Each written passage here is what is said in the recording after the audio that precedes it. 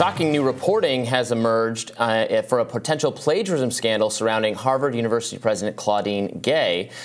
Conservative writer Christopher Rufo wrote on X that Chris Brunette and he have obtained documentation demonstrating that Harvard President Claudine Gay plagiarized multiple sections of her PhD thesis, violating Harvard's policies on academic integrity. According to Rufo, Gay lifts an entire paragraph, nearly verbatim, from a paper by Lawrence Bobo and Franklin Gilliams, while passing it off as her own paraphrase and language. This is a direct violation of Harvard's policies that say, quote, when you paraphrase, your task is to distill the source's ideas in your own words. If your own language is too close to the original, then you are plagiarizing, even if you do provide a citation. In other parts of her paper, Gay allegedly appears to take material from scholar Carol Swain, one passage summarizing the distinction between descriptive representation and substantive representation.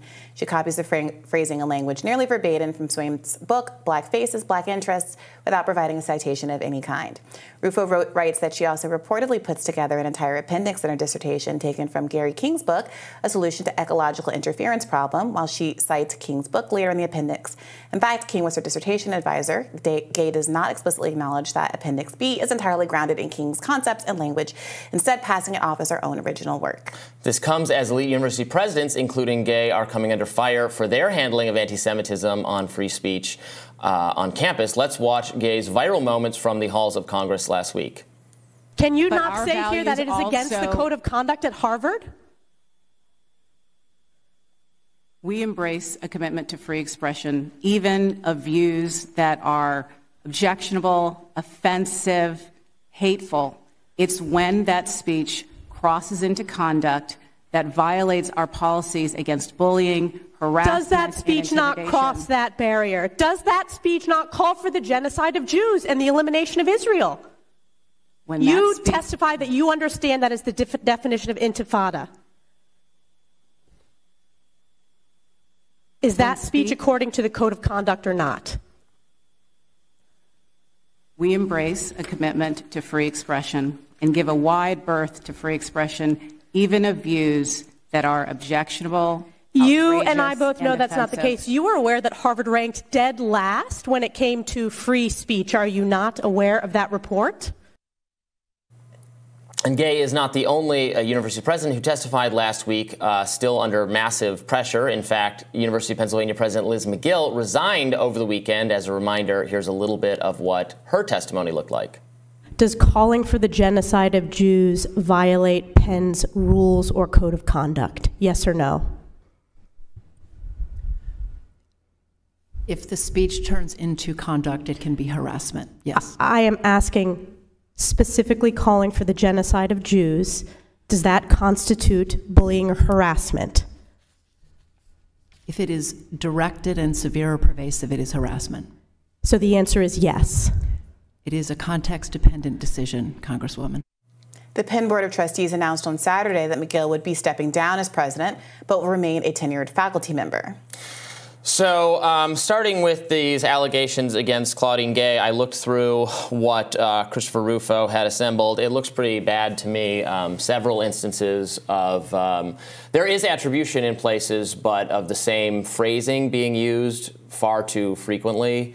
You know, if that happens every now and then, but that's quite a few examples of that. How is this not goalpost shifting from Christopher Rufo? Why do you think there's a sudden interest in Roxane Gay's award-winning thesis? I should note that she attended after Phillips Exeter Academy. She went to Stanford University, majored in economics, where she won the Anna Laura Myers Prize for Best Undergraduate Thesis in Economics and graduated in '92, and then earned her PhD in '98 from Harvard, where she also won the university's Topin Prize for Best Dissertation in Political Science.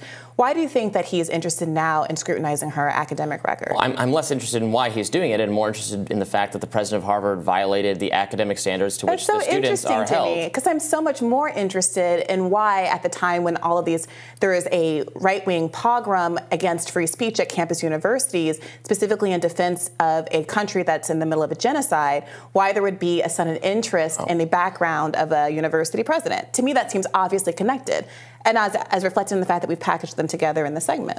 Okay, so we can't What are you saying? We can't hold someone accountable for violating the academic standards of the university? Of course, but I think it's an interesting question as to why it is that someone like I think it's an interesting question why Christopher Rufo, for example, is interested in interrogating the academic record and closely reading the 20-year-old thesis of someone like Claudine Gay, but not interested in ever commenting, as far as I know, on the plagiarism accusations that have come on someone like Alan Dershowitz, which Norm Finkelstein, who has talked at length about this, there's a very famous clip of the two of them debating this head-to-head on Democracy Now! With Amy Goodman, called into question. It's very similar kinds of citation errors, non-attribution in the case of Alan Dershowitz in his book, I believe it's called A Defense of Israel. So the question is, yes, why is there a selective interest in these kinds of things that is imputing the qualifications of folks, and is it politically motivated?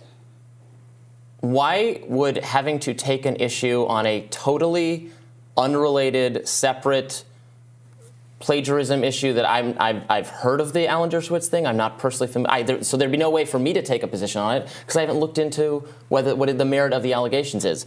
This has nothing to do with that, and we're talking about the standards of the president of the university. Well, I find it interesting that apparently the vetting of these things is so lax that no one would have noticed it until now.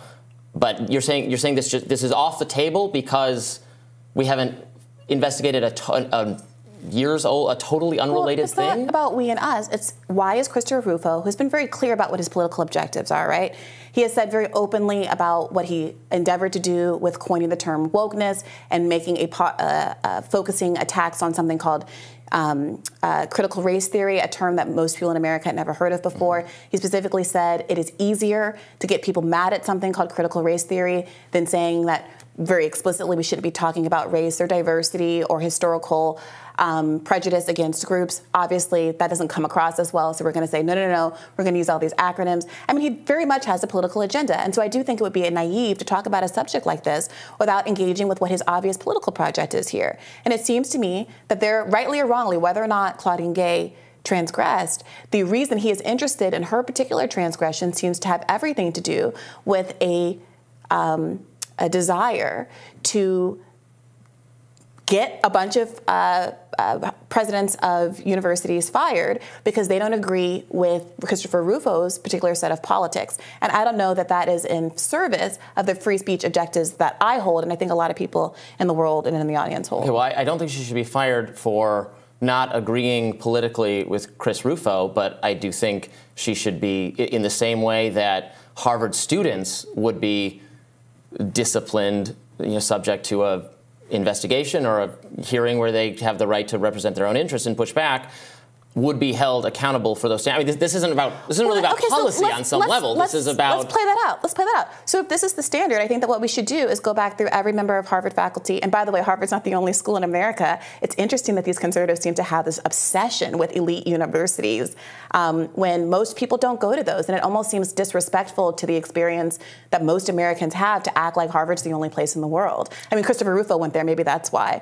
But to go through the people who are on faculty at all universities, use this new software we have with ChatGPT and things like that, and see if there's any examples like that, and then fire everybody, or at least have everybody come under review, including someone like Alan Dershowitz. So would that be fair?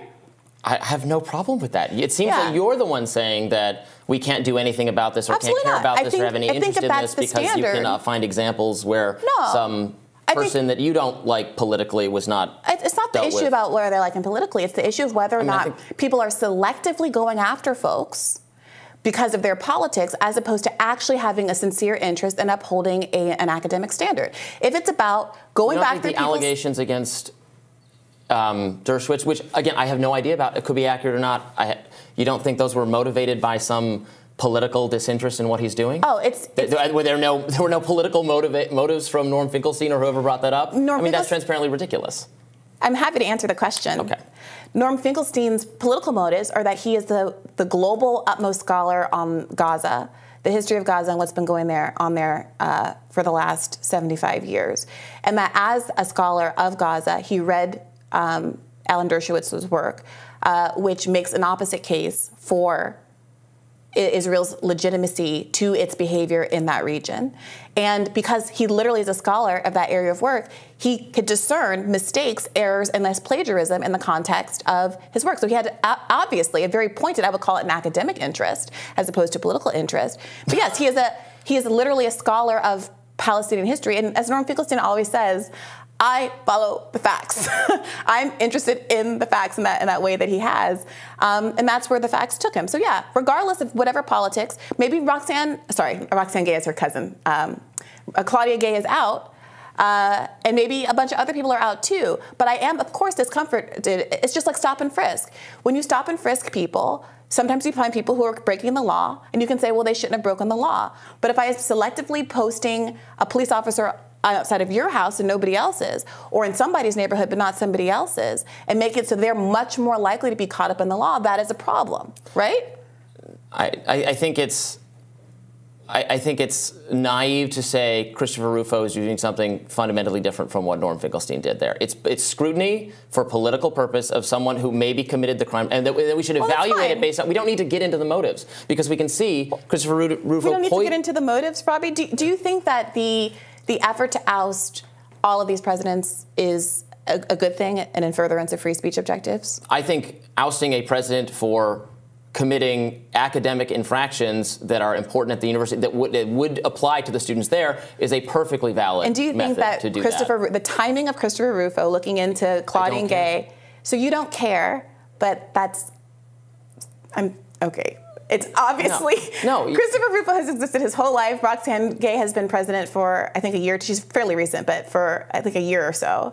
And no one has ever had any interest in any of these things. And Christopher Rufo does not have a broad interest in whether or not many people at Harvard University or other universities have violated academic policies. Is quite clearly Does Norm Finkelstein have a broad interest? Again, it's the same thing. It was a dispute with one person, and if there's truth to the allegations, then they should be dealt with regardless of the motivations of the person. Let's go through all of the presidents and all of the faculty members at Harvard University. Okay, but we don't have to wait to do anything about Claudine Gay until that happens. I think that we do actually have to wait because there's a question of whether academic standards are going to be held up for everyone or disproportionately because there is a right-wing pogrom against free speech. No, academic standards are being for the students at Harvard. Happening at Harvard University and other elite universities because they're increasingly trying to make it stigmatized, if not illegal, to be critical of an independent state on the globe called Israel. That is, of course, at what spawned it. When we had the Red Scare and the pogroms in the mid part of the last century and actors getting kicked out of Hollywood, there were any number of pretexts to use to minimize people's free speech, to kick them off of apps, to fire them from their jobs. And I'm sorry, Robbie, it is short-sighted to say, well, I don't happen to like this person. Oh, there's a legitimacy here to this claim. Therefore, they should be ousted when we have nothing but historical record after historical record of people using pretexts to accomplish their censorious This is not a pretext, and it's not about censorship. She's the president of the university. It's an academic position. These are academic standards to which students and professors are held, and she should be held to it like anyone else. It's not about policy. Like anyone it's else? Not about her free speech policies. Like anyone else? Like anyone else. Okay, so then let's say I would agree with that if that standard were applied to everyone and there was a fulsome review of all of the other professors at Harvard and these other institutions, given that now we have the software, which I'm sure Rufo used, to go back. It is applied to students, and if students are caught doing these things, they get in trouble. Robbie, let me finish the sentence. If there is a fulsome review of all of the other theses of all the other faculty members that can now be done quite quickly. I mean, I'm not surprised that people don't catch all of these things because it's difficult to. And as someone, I have friends now that are teachers that are dealing with this ChatGPT stuff, and all they do now is try to find these mistakes. So let's use the software that we have, go back through all the theses, and then have a conversation about what we want to do holistically when we discover exactly how many instances of this come up. And is Claudine Gay going to be held accountable uniquely, perhaps because of her views on Israel or because of her willingness to uphold the academic policy that it does not prohibit critical speech of Israel? Or this is not about speech on Israel. It's just not. It's just not. It's about academic standards. So why are you to which she resisting the should be idea applied. of waiting until we do a holistic review of all of the professors? We can, to make that kind of decision? I'm not. We can do a holistic review of her. She shouldn't be like willy-nilly fired on the spot. There should be a academic committee, or someone should impartially look at this, and she can say rigorously read the Harvard standards. I'm not saying like fire on the spot, but no, it's not because we have to wait for other people to be. That's so, Robbie, just excuse making. That's excuse making for bad academic behavior. So that's all it is. Yes? If they were to apply the ChatGPT software and find out that, and I wouldn't be surprised about this, if 30% of all theses had some version of this where there's a citation, but the rephrasing of the thing they're citing and characterizing it doesn't do enough to like mix up the words and find synonyms for words and to rephrase it.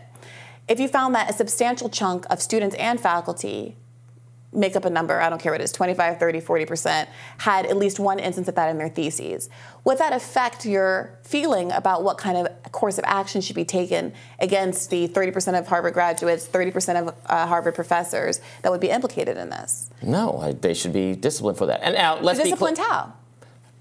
Like one or an occasion, like one example of a paraphrase is not. Well, this was more than one. There was a number of two. We talked about two. Well, he has a whole thread of a number of examples. We just talked about two, but there's more. I mean, this is something a committee should weigh. At what point does it become? I see the Swain part that we talked about, and I saw that first long paragraph. And he breaks parts of them down and talks about them at length. But I see two instances in this award-winning thesis that's described here in this Rufo thing. It was a couple different. No, it was a couple different phrases. In two paragraphs. Yeah. Okay. and this award-winning thesis. So if the de minimis instance like this, where there's two paragraphs that have not been sufficiently rewritten, comes up in a significant number of other theses, what would you have happen? Whatever the appropriate. When this happens, what do they do about it? All right, and it's completely irrelevant to you that there's currently an agitation for Claudine Gay to be fired.